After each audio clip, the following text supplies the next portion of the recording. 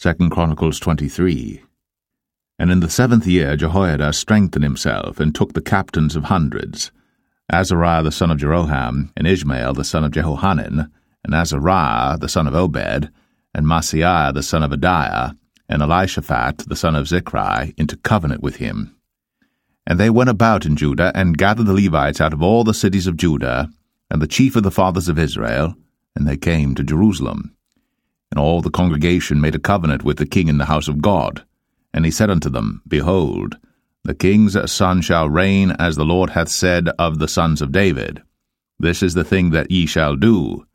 A third part of you entering on the Sabbath, of the priests and of the Levites, shall be porters of the doors, and a third part shall be at the king's house, and a third part at the gate of the foundation, and all the people shall be in the courts of the house of the Lord. But let none come into the house of the Lord save the priests, and they that minister of the Levites. They shall go in, for they are holy, but all the people shall keep the watch of the Lord. And the Levites shall compass the king round about, every man with his weapons in his hand. And whosoever else cometh into the house, he shall be put to death. But be ye with the king when he cometh in, and when he goeth out.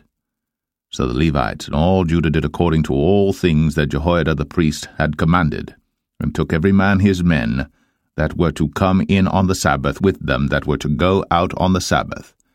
For Jehoiada the priest dismissed not the courses. Moreover, Jehoiada the priest delivered to the captains of hundreds spears and bucklers and shields that had been King David's, which were in the house of God.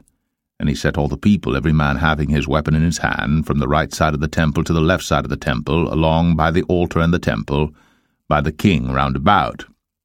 Then they brought out the king's son, and put upon him the crown, and gave him the testimony, and made him king. And Jehoiada and his sons anointed him, and said, God save the king.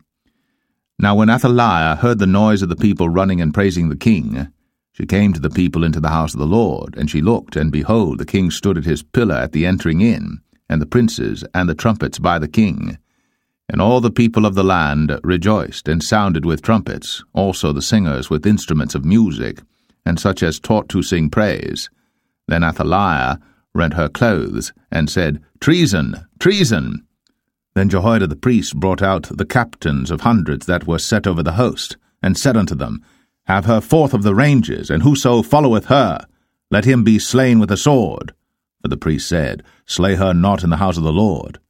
So they laid hands on her, and when she was come to the entering of the horse gate by the king's house, they slew her there.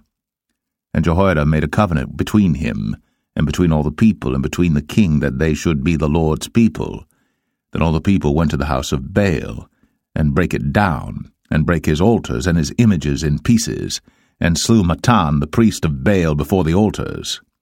Also Jehoiada appointed the officers of the house of the Lord by the hand of the priests, the Levites, whom David had distributed in the house of the Lord to offer the burnt offerings of the Lord, as it is written in the law of Moses, with rejoicing and with singing, as it was ordained by David.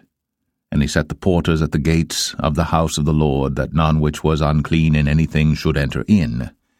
And he took the captains of hundreds, and the nobles, and the governors of the people, and all the people of the land, and brought down the king from the house of the Lord. And they came through the high gate into the king's house, and set the king upon the throne of the kingdom. And all the people of the land rejoiced, and the city was quiet. After that they had slain Athaliah with the sword.